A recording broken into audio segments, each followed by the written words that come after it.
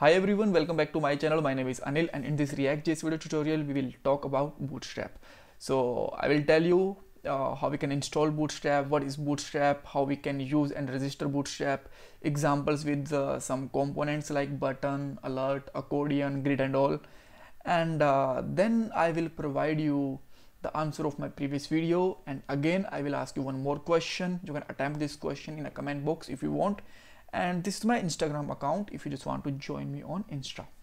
Now let's jump on a first question. What is Bootstrap? So Bootstrap is basically a framework. Yes, this is a framework, this is not a library. You can Google it, right, if you have any doubt. Alright, so this is a framework that can help you to make the responsive website with the better design, right?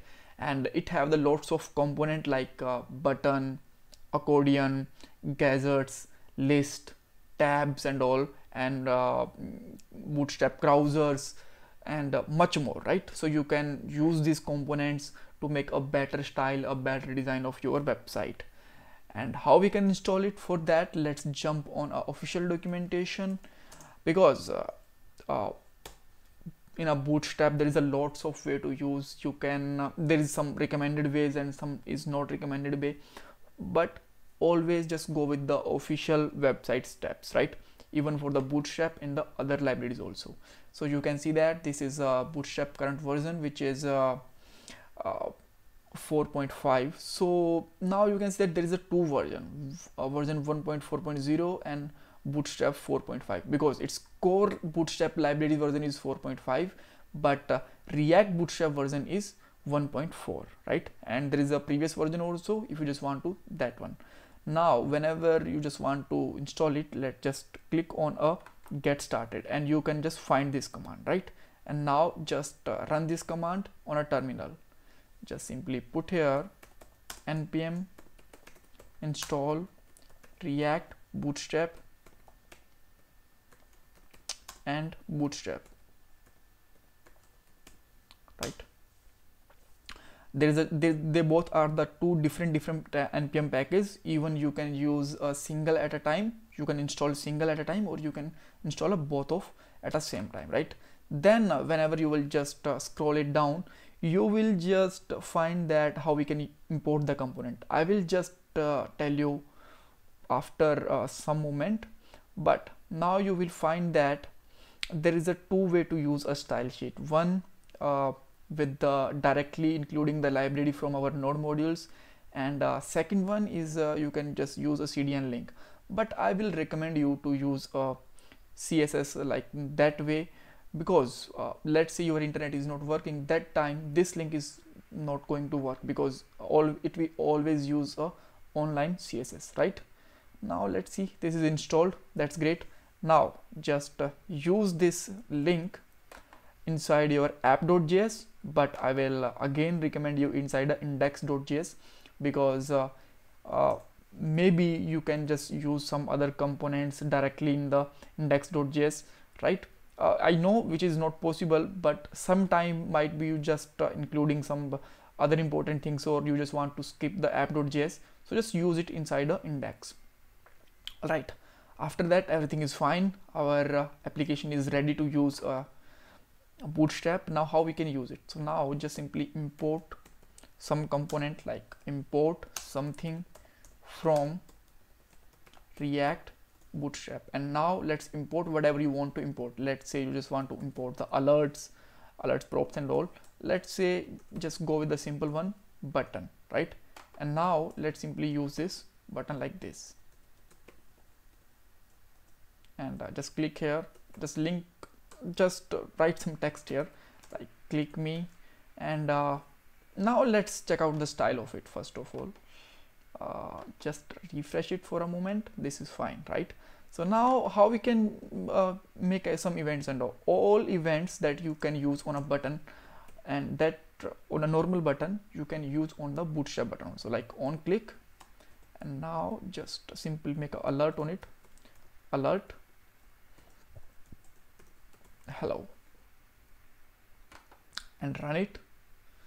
Just let me refresh it once. Now you can see that this is working fine. So now let's just go to the components, there is a lots of component. I just want to show you. So let's say button. So there is a lots of button variant. Here you can just see, just copy them from here and let's say just paste there, right? And now you can find the different kind of buttons with the different variants, right? You can this all, and with a similar way you can use accordion, badges, whatever you want. Let's say just click on a badge like this, right? And that time you can just simply oh, that's very bad. Let me just finish this video quickly, right? And just remove all these things and paste this badge here. Whenever you will use any component, you must have to import it from a React Bootstrap library. So just simply put here badge, and now just you can see that we got a new badge here, right? And you can use a variant with it. Let's say I'm just going to use all right, these are the same variant, right? And yep, this is a light variant. We can use that one also so that I can just show you the variant on all. And you can see that this is a light color here, right? And with a similar way you can use a cards and lots of things that you can use. There are just, you just need to copy and paste from here. Just import the card and then you can just simply use it. Let me just show you one more example. Just remove all these things. Just let me paste it here, and now what you just need to one thing, which is just import a card from here, right? And now again just come back here and you can see that we are using the card.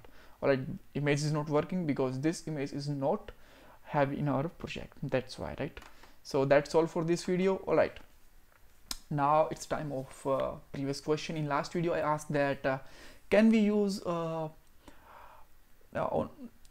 CSS and a normal CSS in a single class name property? Yes, we can use. There is no issue. Even on a single tag you can use modular CSS, simple CSS, inline CSS, whatever you want, right? And for that video I have a question that what is the alternative of Bootstrap in React.js, right? There is a really famous library. In most of time when we are using the real project, we will use that library, and because that library have the more feature from the Bootstrap, and I will just make example of that video of that library in the upcoming video. So thanks for watching this video. Bye bye, take care.